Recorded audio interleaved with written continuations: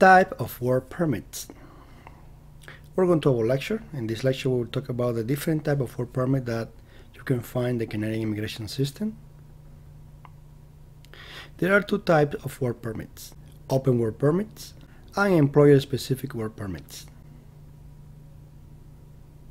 Open work permit. An open work permit allows you to work for any employer in Canada except for an employer who is listed as ineligible on the list of employers who have failed to comply with the conditions of the Foreign Worker Temporary Program, or employers who regularly offer striptease, erotic dance, escort services, or erotic massages.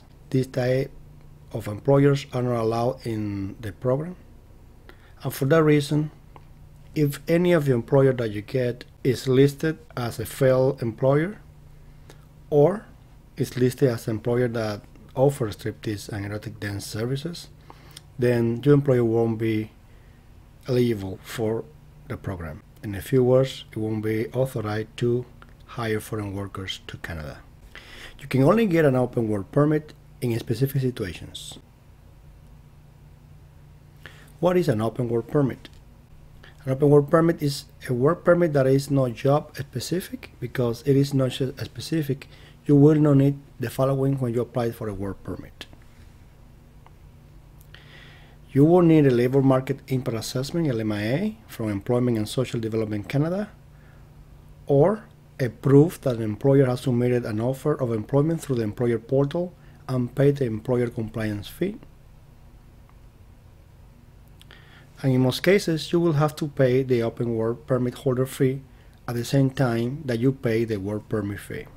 So there's two different fees. So you need to pay both fees in order to apply for an open work permit in order to come to Canada. Types of open work permits. There are two types of open work permits: those that are unrestricted and allow foreign nationals to work in any occupation, and those that restrict the occupation or the location. Open work permits may be issued with conditional restrictions depending on the applicant's medical status, as Regulation 185B, or with location restrictions depending on the category, bringing open work permit under the provincial nominee class. So this open work permit can be restricted. You will see in some work permit that it's written by the officer that the applicant cannot work in health services, cannot work with children, cannot work in school facilities. Depending on location or country of origin, also cannot work probably in agriculture jobs. So you will see that kind of notes in the work permit, depending on the situation, in the case that they need to restrict the occupation or the location. Also, somebody get a bridging open work permit under the provincial nominee class, you will have a restriction of the place that I need to work. For example, if you are in a provincial nominee program in Saskatchewan, if they issue the bridging open work permit, you won't be able to work in, let's say, Quebec, or let's say British Columbia. It's going to be restricted to the location when that bridging open work permit is attached to the provincial nominee program of the province. So it's just an idea of the restriction that you might find in some open work permits. Who can be issued an open work permit? Applicants in the following categories are eligible: people that are in the Canada World Youth Program participants, in the International Experience Canada Working Holiday Exchange Program participants, family members of foreign representatives and of military personnel who are LMIA exempt, and professional athletes authorized to enter Canada on the basis of Extension 620. So this type of people are allowed to apply for an open work permit. The spouses of skilled workers eligible under paragraph R205, exception code C41. Spouses of foreign students eligible under the paragraph R205C, section C42. And qualifying foreign nationals currently in Canada who apply for PR under the economic programs and are eligible for bridging open work permit. Again, these are the type of situations when the applicants can actually apply for an open work permit and you will qualify. Now, when it comes to employer-specific work permits, we will find that an employer-specific work permit allows you to work accordingly to the conditions of your work permit, which include the name of the employer you can work for, how long you can work, and the location where you can work, if applicable. What are the steps to getting a work permit? Step 1. The employer, most of the cases, need to apply for a labor market impact assessment if necessary. We will learn about the LMIA in a later lecture. Step 2. The employer needs to extend a temporary job offer to the applicant, in this case the foreign worker. Step 3. The foreign worker applies for work permit. Remember, in this, to go to this stage, the employer, we assume that the employer has already issued a positive or neutral LMIA and already have a temporary job offer that the foreign worker have accepted. In order for them, then 2 documents, you go and apply for a work permit. And finally, the work permit is issued by the visa office that is serving the country of the applicant. Now, what are the main documents needed to apply for a work permit?